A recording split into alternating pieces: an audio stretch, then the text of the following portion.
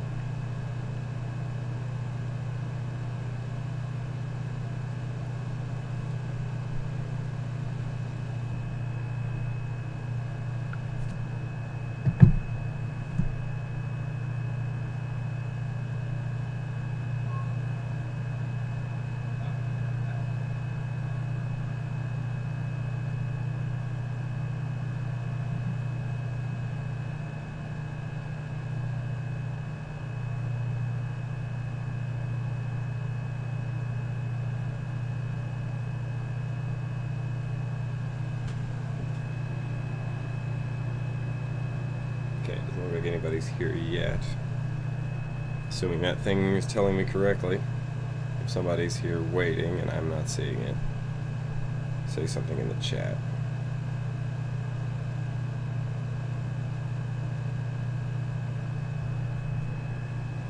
Otherwise, I'll give it another couple of minutes.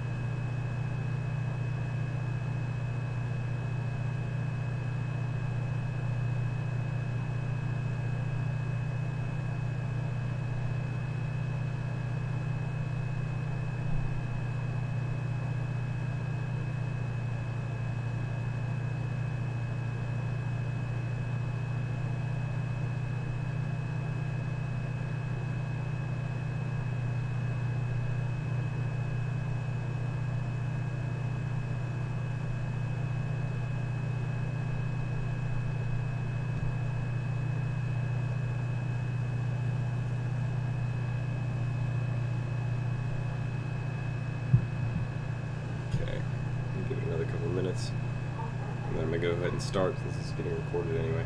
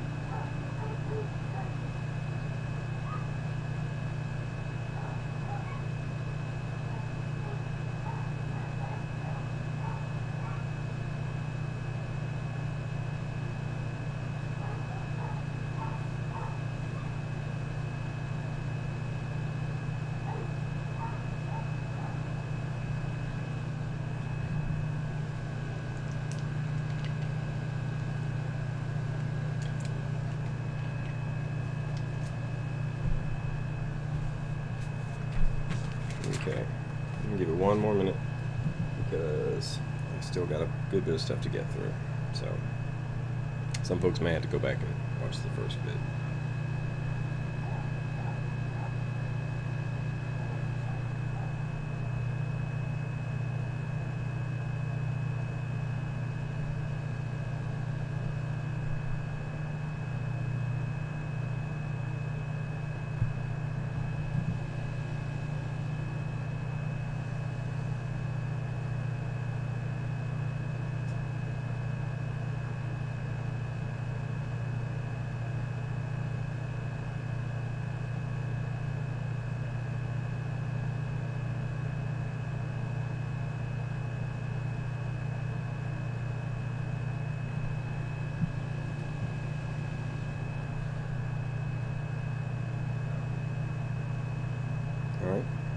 608. Okay, so last week we covered genotyping, and we've sort of led up to this with PCR and gel electrophoresis. And so this week we're going to talk about submitting and analyzing DNA. Now, once you've done your PCR, you've made a copy of a very specific region. Now, if you want to run it on a gel, that'll tell you some things, like it can tell you the length of that region that you've amplified, and you can get creative with different ways to try and figure out what's going on. But the most direct way and the most solid way to really know that what you have is to sequence it. And so when you're talking about short sequences, the easiest and cheapest way is to do something called Zayner sequencing. Now, Zayner sequencing isn't something that you're going to be able to do. Okay. Alright. Looks like some people are watching. It's just not showing up on my thing. Sorry, guys. Alright. So, Zayner sequencing. Zayner sequencing is super cheap, but it's not something you're going to do in your home lab. It's something you're going to send off for, but it's like $7 to $11 depending. Okay, so I may not be getting the chat. Let me try reloading this. This may make things weird for a second. Oh, okay. I see 3. So, Zayner sequencing. Okay. 1 second.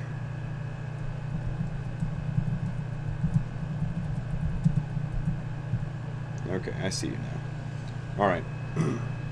So, the company that I like to use, and a lot of people use, is called GeneWiz. GeneWiz is a U.S. company, so if you're outside the U.S., you're going to have to find a different company. Probably you could ship it internationally, but you don't want to do that. GeneWiz is pretty easy, but you got to think about the sample that you're submitting and what you're looking for out of it. So if you're just submitting some PCR or some plasmid that you received and you want to check the sequence and know for sure that it really is what it's supposed to be, that can be fairly easy. You may not need to do much sample prep at all, just kind of send them some plasmid, but we'll go through that. If you're looking to do sort of the continuation of what we've been working on with things like genotyping, then it's going to be PCR product. And so I'm going to switch this over to display capture. Okay. So let's go to GeneWiz.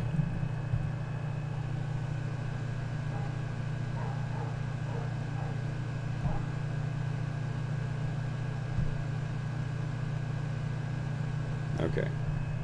So let's say you want to get Zayner sequencing done. Okay. You're gonna log into GeneWiz, and you're gonna go Zayner sequencing. Click that. And they're gonna have several options. You have plasmid, PCR product that's been purified, PCR product that's unpurified. They can also do colonies and glycerol stocks. But for right now, we're gonna be focusing on PCR product unpurified. If you're doing PCR product purified, that means that it's a little bit cheaper, and plasmid, depending on how you do it, can be a little bit cheaper. If you're collecting, depending on the kind of data you want, you can take and purify the PCR product yourself, and that can be maybe slightly cheaper, but really it's not worth the headache, because you got to run 2 gels, and you got to run the purification protocol, and so you got to buy another kit for that, and it really isn't worth it in my opinion. So for me, it's always going to either be plasmid or PCR product unpurified. Now that means that they'll purify the product for you, and that means a couple of things. For plasmid, if you have a pure just sample of plasmid in a tube, and you want to sequence it, if it's got universal primers, because Zayner sequencing is very similar to PCR. It's not a chain reaction, but it does use primer extension with polymerases. So you have your DNA template and you have a primer. And in this case, it's a sequencing primer. Sequencing is a little bit different from PCR because since you're not trying to do an exponential chain reaction, you only have the single primer. So it'll start priming, it'll start from the primer site and sequence for about 800 to 1,000 bases, or until you hit the end of the template, and then just stop. And so during that time, they'll read the DNA.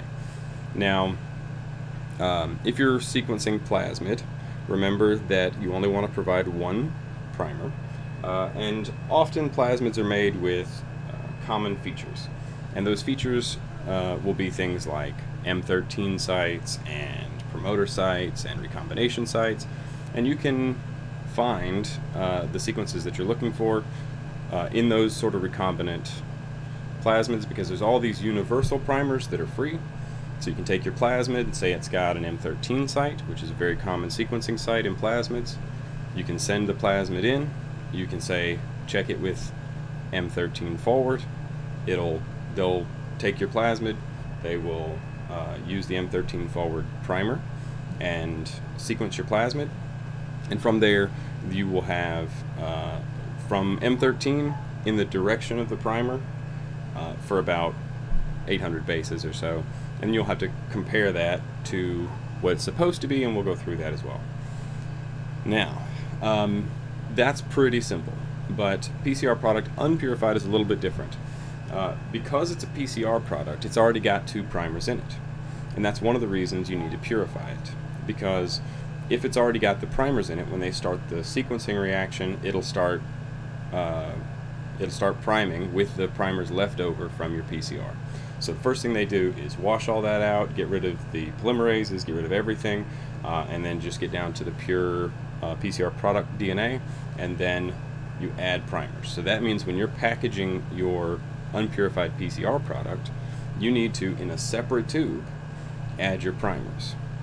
If you're doing something with a purified PCR product or even a plasmid that doesn't have a universal site that's convenient, then you can actually add the primer yourself to the sample and send it off, and they'll just run it primer and template mixed together already. But what this is going to look like is you're going to go PCR product unpurified, and we're just going to assume that this is your genotyping run. I think because of the stream, my internet's very slow. This may take a second. Okay, not too bad. Alright, so it's a strange little interface, but alright. DNA type, PCR, unpurified. Type, with unpurified it's always going to be custom, but if you're doing purified or plasmid, there's a couple of different options, pre-mixed and these sorts of things. And if it's pre-mixed, then that means you've already put the primer in there with the template and they just run it. If it's predefined, then you just tell them what primer to use and then send your primer in a separate tube, and then they add it. But since they have to do the extra step of purifying it and then adding the primer, they're calling this custom, which is more expensive. It's $11 instead of $7, but still worth it. The number of samples, let's just assume you have 1 sample. But if you have more than 1 sample, you'll just get more of these. Well, let's do it like this. You'll just get more of these little cells to fill out. Now, let me check over here. M13 sites are in plasmids just for sequencing, yes. M13 is a virus, a phage, but people have been using M13 sites for sequencing for a long time, so it's just kind of stuck. But there's a lot of other sites. Some of them are for things that are commonly used, like recombination sites and things like that. So you're going to take your DNA name, say it's like David sample 1 genotyping. Okay, then you're going to take your DNA length, and this is important because it helps them know how they need to dilute things. So if you've run your PCR product out on the gel, you've been able to read it across from the ladder. So when you ran it across from the ladder, it should have been about 750 or so bases. So that's going to put you about 500 to 1,000. Then you need to put your primer. Now in this case, you're going to use, whatever your primer is. I think it's, whatever forward primer. And then you're going to put your primer name, and it's important that whatever name you type here is the same thing that you put on the tube that you send them with the primer. Now you can also build up a library if you've already sent them primers or if they manufactured them for you, and you can click here and select from a library of primers. I have this one in my library.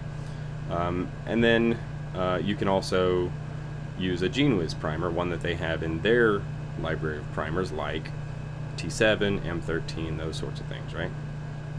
And then if there's something weird, that you may have to tell them about, give them a little warning, and you can put whatever you want in the notes. Now if you're packaging your primers, that's basically what you're going to do, is you're going to give them this information. If you have more than one, thing to look out for here is the tube number. So if this is sample number 1 isn't what you're going to put on the tube. What you're going to actually write on the tube is like DI1, DI2, DI3, and that'll be depending on you. It'll be your name, so it'll be like whatever one. Now, if we're going to make, I'll sort of mock up a sample. Let me see. Switch back to here. Okay. So, everybody see me all right? Okay. Now, if you're making a sample, then let's say you've got your PCR product, right? And, or let's say, let's start with a real PCR product. Okay. So you got your PCR product, right? Yes, my primer could be either the forward or reverse, depending on which end you wanted to read from. And so we'll look at that in just a minute. Or you could send both as 2 separate reactions, not together, but as 2 separate reactions, and read one way and one the other way, and then compare them at the end. And so let's say you have your PCR reaction, and you're going to send them the whole thing as an unpurified reaction. So you're just going to load this into a tube.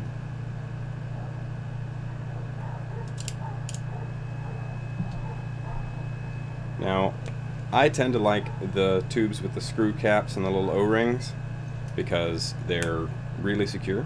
The issue with these kind of tubes, if you just send them like they are, just like this, is they can come open in the mail. So you're going to need to seal it up better than this.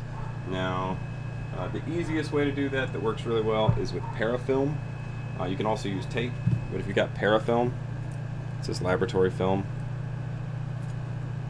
This stuff is super stretchy and will go way farther than you think, but you need to label it first.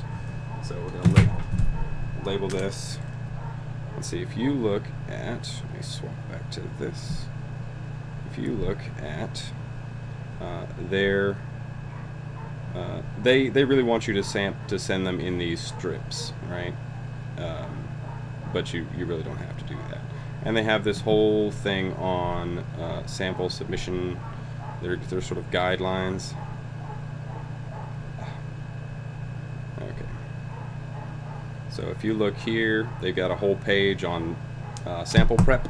If you need like a refresher on this, see exactly what they want. And let's see. So you can do, and they have different things for different things. So if you're doing plasmids, they tell you how much they want and in how much. If you're going to do it as the pre-mixed. But okay, so we're going to do, let's say DI1 through 3.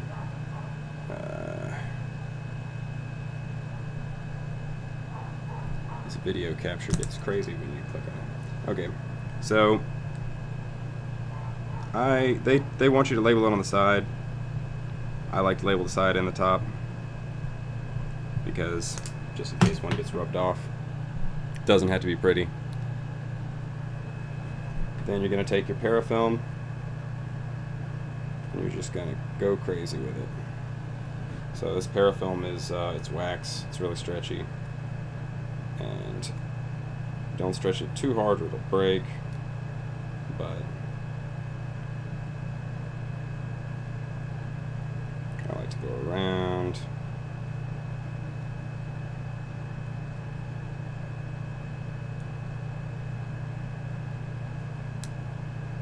And get a nice seal on it. It's kind of cocooned and all that, and that won't come open. And that does two things for you. One, if you're shipping things, obviously it could spill, but also these tubes, their structural integrity is really based on that cap being closed. Once the cap opens, they're just super crushable, and I've had them just be squished flat in the mail, and then your sample's gone, right? And then of course you're going to take your primer DNA, and you're going to get a new tube, and you're going to load it up. Now, if you're sending primer, what they actually ask for is 5 micromolar of primer. So typical primer concentrations are 10 micromolar. Send GFP for sequencing instead.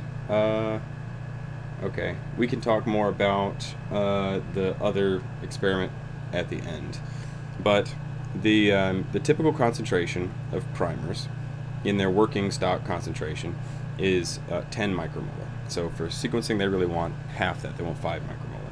So you can do it one of two ways. You can either take, and you don't need to send them much. They won't use much at all. So you can send them like 10 microliters of your primer with 10 microliters of water added to it to dilute it down to 5 micromolar. Or you can just tell them in the comment section that it's 10 micromolar. So if you just put over here in the notes that it's 10 micromolar, they'll dilute it, do whatever, because they've got to do all this custom work anyway. They really don't care. And they're very flexible, and they have good customer service, so they'll work with you if you screw things up a little bit. So don't be intimidated to send them something if you're not sure it's perfectly perfect. And of course, if you want to check, then you can check, right? And you can ask me or whatever. And also, I do want to say this as well. Okay, so if your tubes are ready, let's say you've got 2 tubes. Let's just pretend this one's got my sample and this one's got my primer. Now if I was sending them 3 samples, I'd have 3 samples, but still just 1 tube of primer, assuming they're all using the same primer, right? So if I did, for example, the human genotyping experiment, and I did me, my wife and kids, then I would have all those samples in tubes, and they would all be labeled DI1, DI2, DI3, DI4, but then my primer would be labeled with the primer name. And so I'd have so many tubes for my experiments and another tube for my primer. Now the way they want you to mail these things, not GeneWiz, they're pretty flexible, but like, I think it's the proper way. Put them in a small envelope because you want a couple of layers of containment, and you want something for absorption. So generally what I do is I'll put a little piece of paper towel in my envelope. That way, if anything spills, you're not spilling, biotech all in the mail. And so you've got a secondary barrier, you got your primary barrier, which is the tube itself, secondary barrier, something absorbent, and then put that in like a bubble envelope. That works great. I use them all the time. You can do you can overnight them or whatever. The only time I've ever had trouble with that was when it got lost in the mail and spent forever going through various places, but I think it was me that screwed that up anyway. So generally DNA is very, very stable. You don't have to worry about like trying to ship it cold in a box with dry ice or anything like that. If DNA was that unstable, we would all die. So DNA is fine at room temperature for a long, long time. Let's see. So you have your sample, and display capture, and you have put your primer name, primer forward. Let's say 10 micromolar primer, and then we go save and review. Ah, okay, that's fine. Okay, it's because I didn't put 3 in. Save and review. Okay. One thing that's aggravating about their interface is they don't like spaces.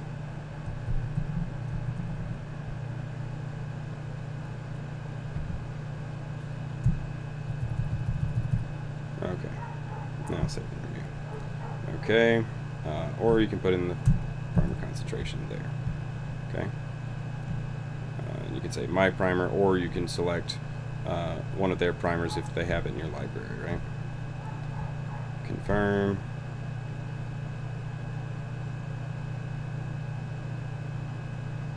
And then it'll give you the price.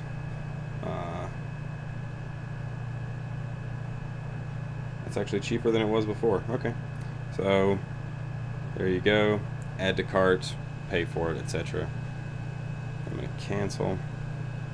Okay, so that's pretty easy. One thing that they will ask you to do. Nope. Okay, so one thing that they are going to ask you to do is inside, before you seal the bubble envelope, they're going to give you a sheet of paper that you're going to need to print out. And that's going to have a barcode on it and sort of the information about your sample. So you're going to take this sample, and you're going to take that sheet of paper that you print out, and as soon as you pay for it, it'll pop up in a PDF and ask you to print it off.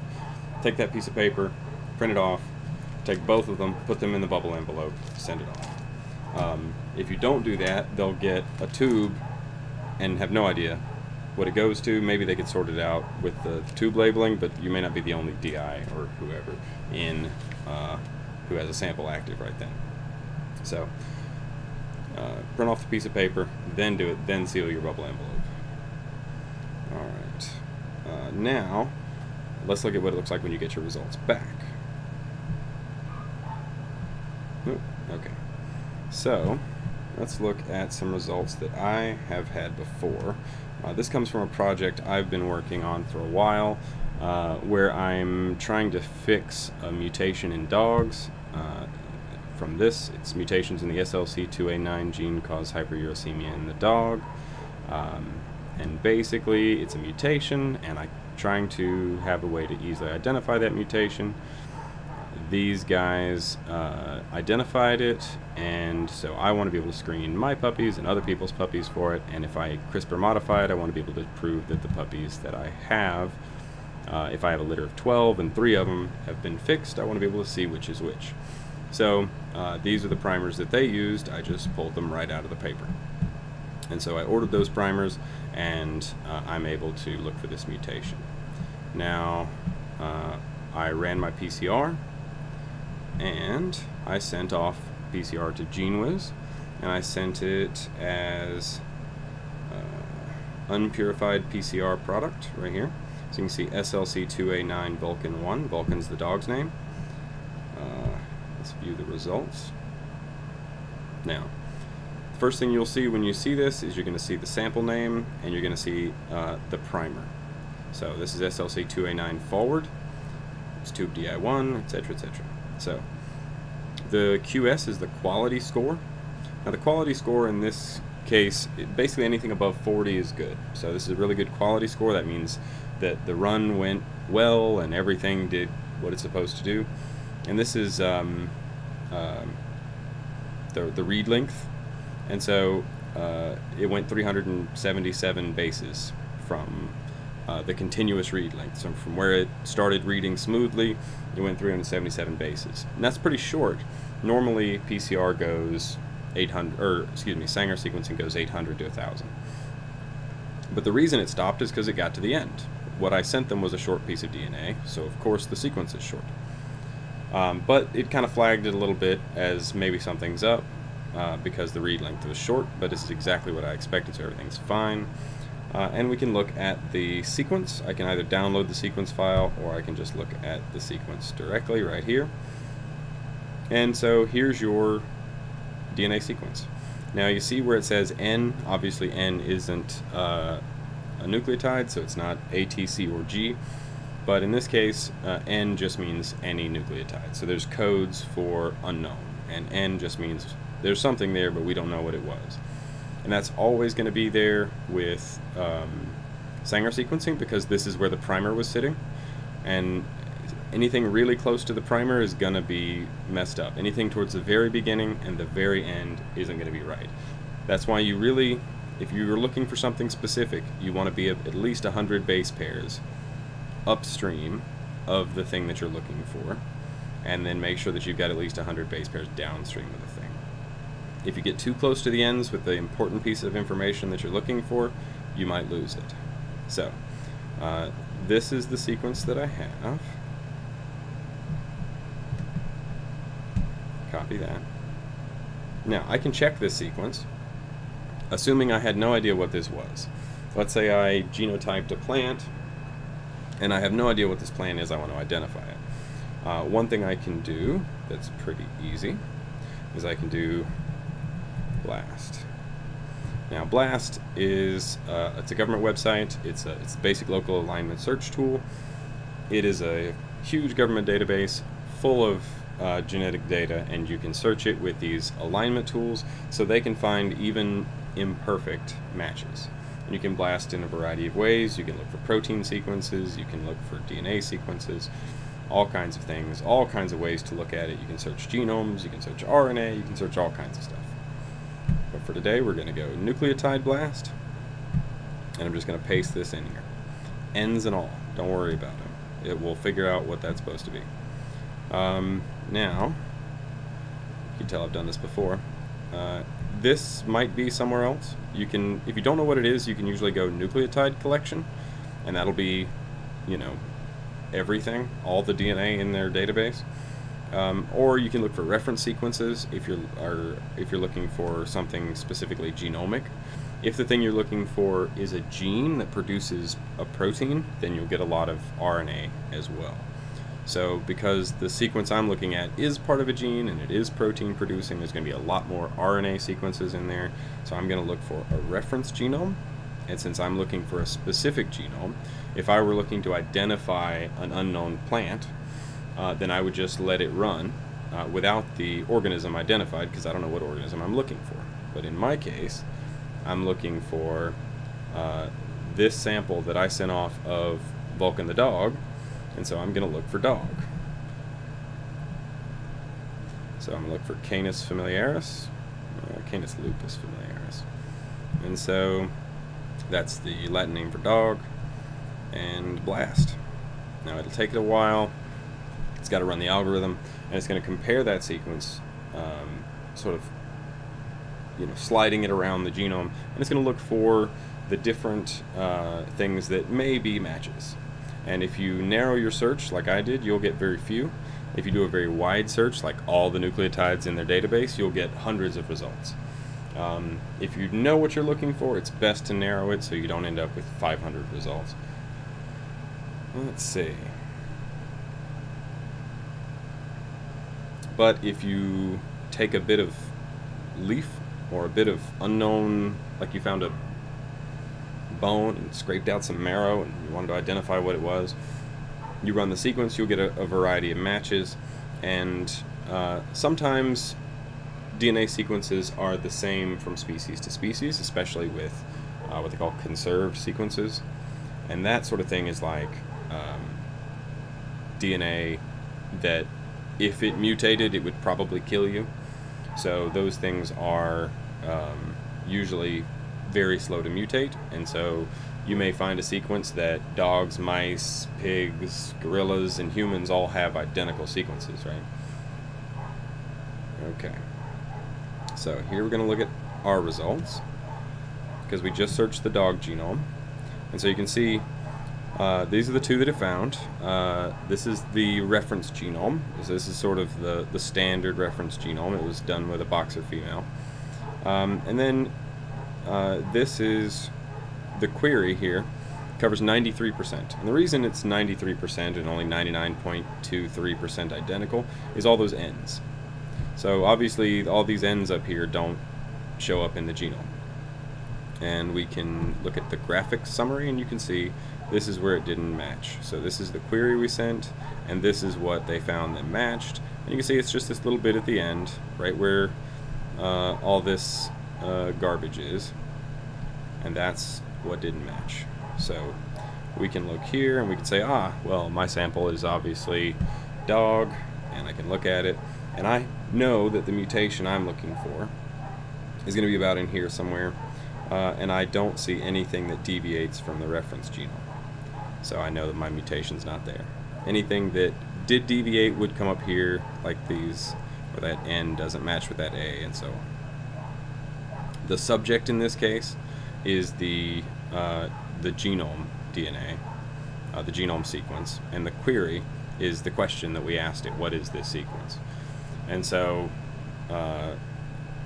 the numbers here correspond to where that is on the genome. So if you look at, so this is the 26th base pair to this is the 85th, 145th, and this one's the whatever that number is, 5th, and so on. And this is where the line. So it perfectly fits with dog genome. So that tells me a couple of things. One, it tells me that my sequencing worked. I blasted into that, and furthermore, it tells me that this is let's see. So it comes from this sequence, but it tells me the gene, right? So this solute carrier family 2. Let's see what we sequenced. Oh, this is going to be the whole shotgun sequence. Nope, nope, nope. There we can see.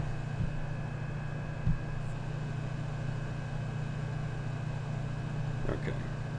So this gene here, this is SLC2A9. That's the other name for it. Let's see. So if you're doing genotyping, you're going to come up with a barcode sequence here, which are some of these slow to change genes that are very similar from species to species. And so those can be used as markers because it may be 1 or 2 bases different from species to species.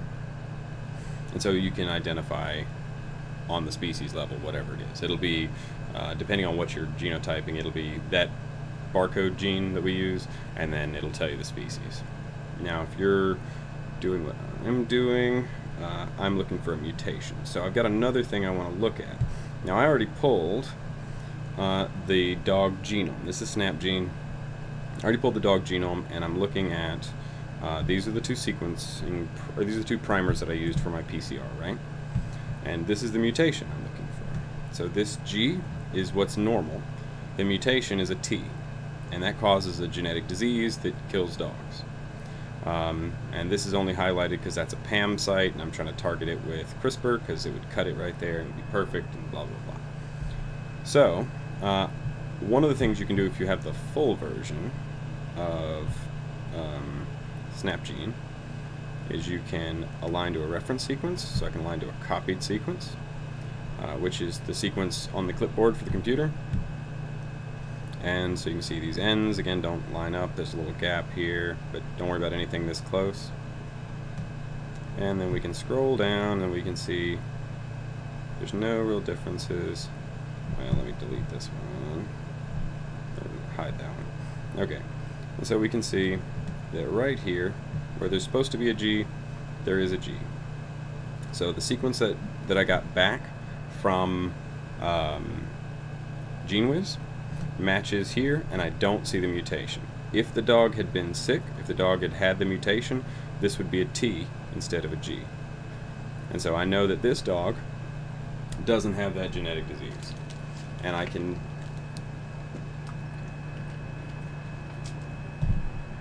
use that to genotype puppies, or if I have a whole litter, I could swab the whole litter, run PCR on the swabs, send it off, check each puppy to see if they have the mutation. Or you could even do people, right? And so the primer that I sent them was this forward primer, and it just sequenced this way until it got to the end, and then it just stopped. And that's why this whole sequence was short, because this whole thing is short. Now, let's see, check real quick.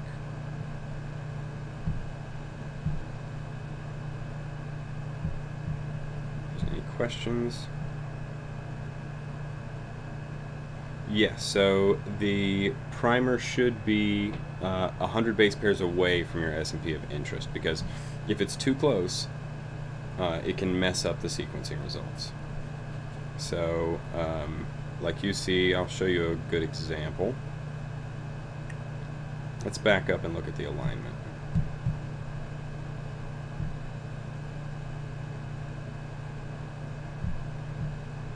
Okay.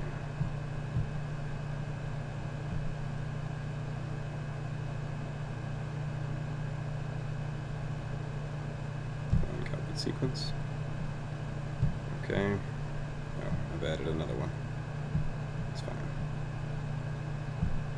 See, if we look at it on the level of the map, so my primer's here, and there's a missing part where all those ends are, and then some other small errors, and then it starts reading beautifully. And then here's my mutation about 300 bases away. So all in all, this one's about 300, but you don't want to get any closer than 100, because you can see I'm not too far from already being just on the other side of this mutation. If I had had my S&P about right here, it would have been right in the middle of all those ends, and I wouldn't have seen anything. So from the beginning of your primer, at least go 100 bases, because that's what's going to get you clear of these errors. And also, don't get it too close to the other end. If this had been longer, it would have eventually just sort of tailed off, and we would have run into the same kind of mess at the other end. Let's take a look. When you submit the form to the Genbank sequence, you provide the primer sequencing as an attachment. I think that's next week or a little bit further down as far as submitting sequences to Genbank, so we'll cover that then. Let's see.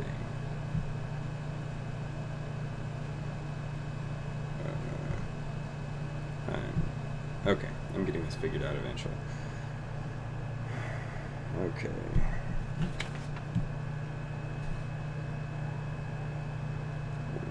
Okay, so as far as the alignment goes, does everybody feel comfortable with understanding what happened there?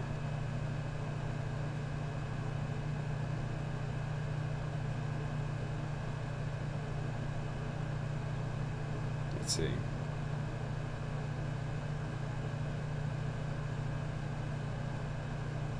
Let's do display capture. So, let's see.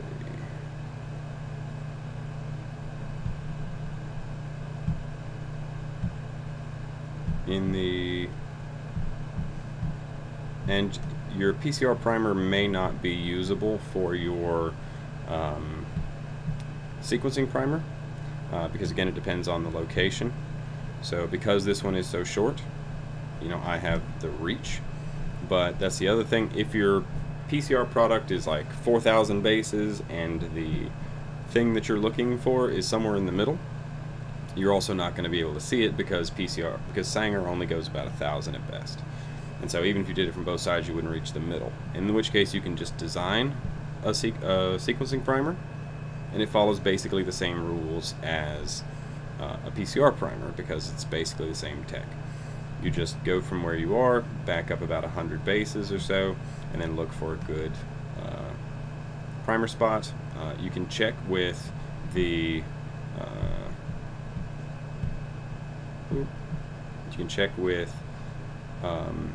GeneWiz. They've got a whole thing on sequencing primer design, because they have sort of standards that they work from, and I think they want around 60 degrees TM and things like that. And you can design your primer, and you can put, and just remember, one thing that will throw you if you use your reverse primer is you will get a sequence that is the reverse complement of the sequence you're seeing now. So the sequencing machine doesn't know what your DNA is supposed to look like, So it will, if I had this one, if I had used SLC2A9 reverse, it would have started here, except that CCAC would have been right here, CCAC, right? So this would have been reading sort of upside down from the bottom. And now Blast doesn't care. It'll find it anyway. It compares it sort of all directions, right? And if you have Snap Gene, the full version, and you do an alignment, it'll do the same thing. It will also compare it sort of all different directions. That's really all those algorithms do. And so, let's see. So if you order from here, you'll get a sequence that can be very, very confusing.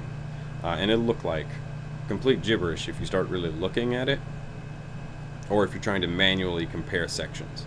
Because you'll have, again, the reverse complement. Not just the reverse, and not just the bottom strand, but upside down and backwards. Now, remember DNA has a 5' 3', so the easiest thing to do if you need to turn it around in SnapGene is you take your sequence that they give you,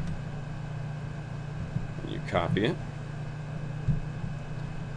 You'd go SnapGene, paste your new sequence in there, and you can hit reverse complement. And it'll flip the whole thing around for you. So now it's upside down and backwards. And so now it looks like a completely different sequence. But had they sent me this from GeneWiz, then I could have just made a new one, paste it in there, reverse complement. Okay, and then bam, there we are. That's our original sequence again.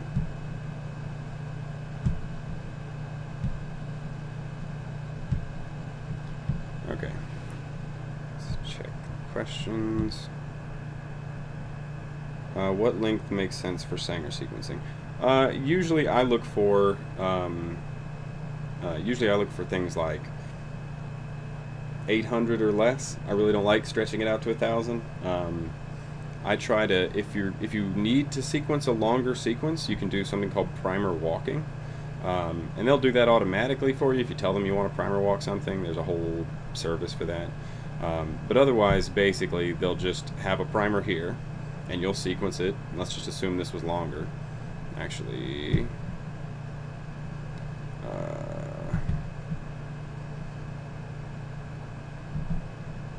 I have this. This is 10,000 bases of the Dalmatian genome, right? Or actually the dog genome, right? This is part of chromosome 3. And this is where the mutation is, right in here.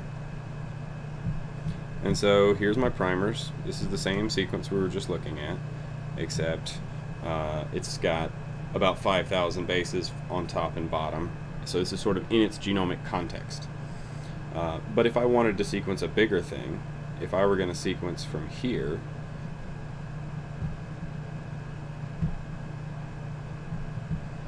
I could start from this primer, and it would go, about 1,000 bases, which would cover the thing. But if I wanted to go back, I would back up to about 500 or 600 bases, do another primer and go there, back up, do another primer and go there, back up, and then you walk down the whole thing until you can assemble all the different reactions into one big long sequence, right? And that can get expensive if you have to do something really, really big, like if you have to do something really, really big, like oh man, if you have to do something really, really big, like a whole genome or whatever, a whole chromosome, then Sanger sequencing isn't the technology anymore. At that point, you need to start looking at next generation sequencing and things like that. But let's see. As far as GeneWiz, let's see. When you submit a form to GeneWiz for sequencing, do you need to provide the primer sequences as an attachment? No, you don't. They don't need to know the primer sequence. All they really need to know is that the primer has the right TM and the concentration, because they don't even look at the sequence really. They just load a robot, and the robot runs a reaction, and then the machine spits out this, really. I'll show you. So this is the trace file. If you download it, you can open it in SnapGene. Make sure everybody's seeing this. Okay. Okay, so this is the trace of the sequence we were just looking at, right? So this is what came out of their actual machine, right? And it's a bunch of, this is how Sanger sequencing gives output in these sort of spikes of color as the DNA fluoresces on their chip, right? As it's being assembled. And so each spike corresponds to a different letter of DNA because they're labeled differently. The quality of the spike, as far as like how noisy it is, you can see from the beginning over here, it's garbage. It's just, they can't tell what any of this mess is. And if your whole sequence looks like this, you don't really have anything you can read. It should even out and get really nice and clean like this. This was a good high quality read. It's very obvious, you know, this is a blue spike, this is a black spike, this is a red one, and so on. And so you get these very clean bits of information. And so this is what the machine actually spits out, and they don't know, they don't even look at this. They look at the quality score, they look at sort of like the metadata of it, and then give it to you. And so they don't need to know the sequence, they don't need to know any of that. Why do we boil the cells in AOH? So you do that to help break the DNA out of the cells. So if you can just sort of like mush cells and DNA will come out, but the idea is to damage the cell membranes enough that DNA leaks out, and then when that happens you can collect it, because you're leaving most of the cell debris behind. So you're leaving all the chunky solids in the bottom of the tube, and you're just taking some of the liquid off the top, and so that liquid should contain your DNA, and busting through both the cell membrane and the nuclear membrane takes a little bit of doing. It's not as bad in animal cells as it is with plant cells. Plant cells obviously are a lot tougher, and they have PCR inhibitors in the sugars of their cell walls, but yeah, that's why. You're just using the heat to kind of accelerate the chemical reactions that sort of dissolve the cell membranes and make them into goop. But okay, so we've covered how to set up your sequencing reaction, how to physically package it, how to read the results once you get it, and then using both BLAST, and you can get all kinds of other interesting information from here. You can also put these in like genomic context, so you can get it to show you, which for me at least, seeing it in this form is helpful, because this is like the dog genome, and so this little line here is my query. But you can keep zooming out, and then other genes start popping up. You can see, okay, well, here's this is the whole SLC2A9 gene, and you can back all the way up, and you can see all these different genes, and this is just, you know, one chromosome, right? And so you can sort of pan around the dog genome, and there's our SLC2A9 right there. And you can see sort of what's surrounding it and things like that. And you can also copy, you zoom all the way to sequence, you can also copy sequence directly from here. And then we covered also manipulating DNA results in SnapGene, so that you can read them and you can compare your primers, and you can look for specific SNPs. And I got this SNP's location from the paper, because you can see the sequence right there. So in this little piece, so here's the healthy dogs, or excuse me, the unhealthy dogs, and these are the high uric acid, or excuse me, these are the low uric acid dogs and high uric acid dogs, and so on. And they compared like mice and humans and different breeds of dog and so on. Received DNA extraction buffer also. Should we replace the NaOH with the DNA extraction buffer in the experiment, or is there an additional step which uses the DNA extraction buffer? That I'm not sure of. Josiah did that part. There's an additional buffer that I'm not familiar with. I have always just done the NaOH and boiled them, but I've mostly always done that with human and dog cells. And that's always worked really well, but it depends on what you're doing. And so as far as with the plants and stuff, I know he sent another buffer, but I'm not familiar. I'll ask Josiah to answer that. But I do think the protocol has been updated on the classroom site, so you should be able to see it there.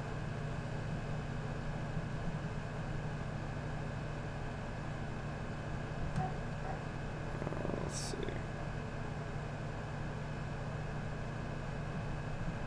Alright, any other questions before we go?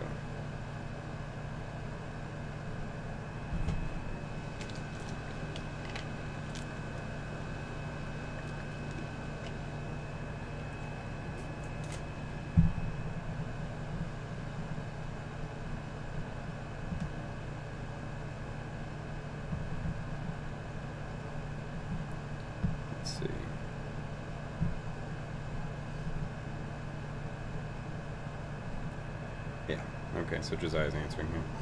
Yeah, it's for the plant cells, but as far as do you add it, let's take a look at week. Genotyping plants.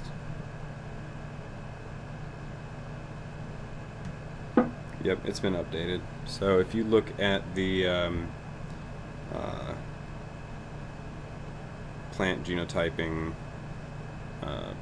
document on the classroom site, you'll see the updates, looks like.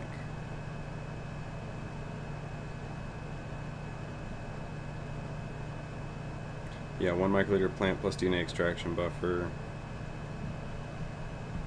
Okay.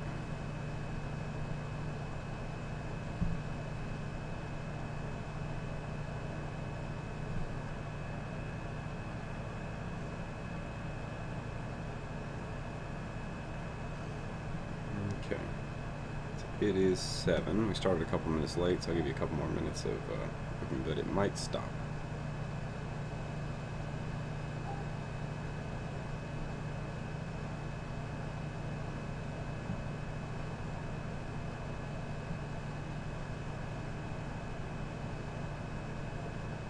Okay, if this is, I think this automatically stopped streaming, but if not, I will see everybody next week.